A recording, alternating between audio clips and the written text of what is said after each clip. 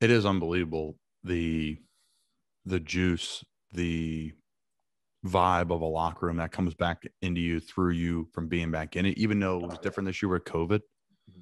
I thought this year was some of the most fun times I've had in the locker room. We were in a former wide receivers room, like right down the hall from the locker room. They spread us out.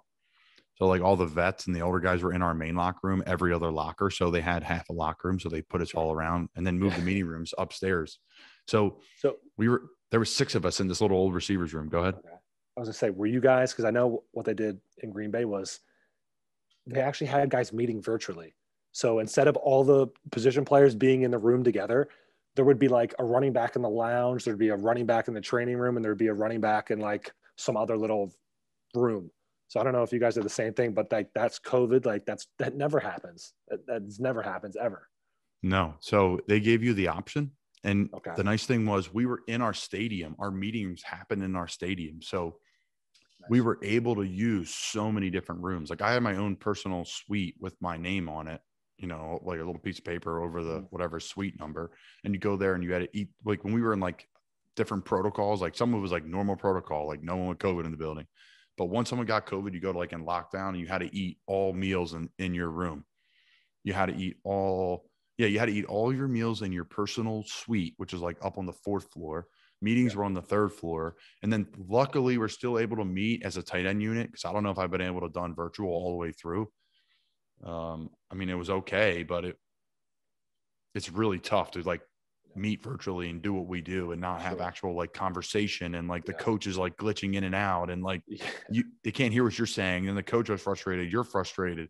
And then all of a sudden you're like, wow, that was just like 30 minutes of the meeting went by and we just literally didn't get anything done. Now I shouldn't say that. We always got stuff done, but it just felt like in person, obviously you could get so much more done than you're used to. For sure. So. And I guess, so how was it like, were guys nervous about the virus in Carolina? Did you guys ever have an outbreak? And then also like, because you know how the locker normally is, after practice, you'll have guys BSing, you'll have guys all in the tub. Like after practice is fun. That's like when you get to hang out and like talk to guys.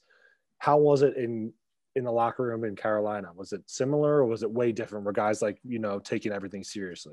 Well, I would say this, we had a couple different protocols based off how many times we had people in the building had it. I don't know if we had a pure outbreak.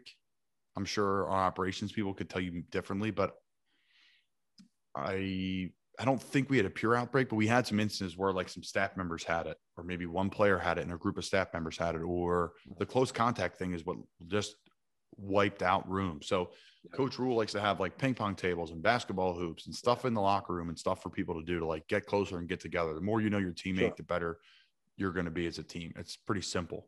And he's always believed that. He did it at Temple. I know he did it at Baylor, and he's doing it in Carolina, and it's worked. We were a really close team last year, as much as you could be with COVID. So, guys wanted to BS and have a good time when they got in from practice, myself included, in the tubs, do all that. But, you had to have a mask on. And then, like, everyone, like the people that would, like, enforce the mask stuff, like, they got their stuff going on and figure out after practice. So it was a group effort, and I think we bought in on it. And I don't think any player, or maybe a couple players missed some games here and there, but it wasn't catastrophic. It wasn't like Denver where that receiver was playing quarterback. That was crazy.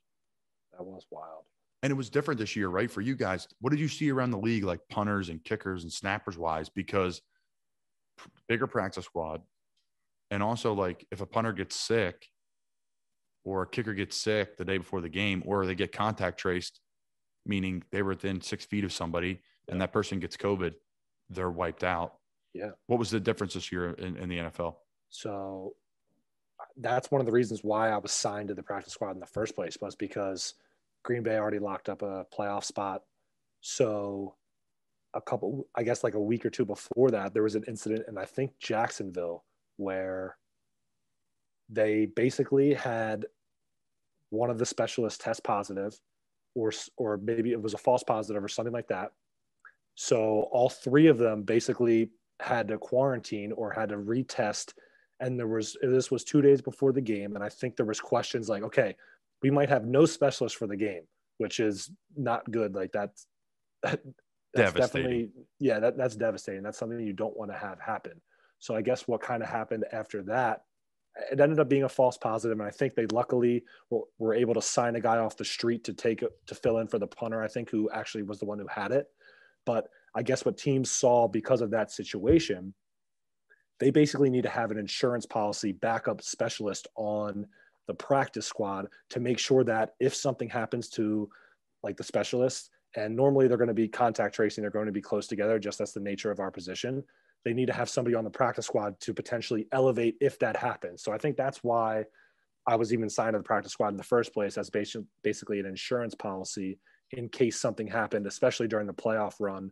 They would already have somebody in the system who kind of knows what's going on, who they've seen and they trust to be able to fill in, if that were to arise. So definitely a wacky year in terms of, specialists and special teams.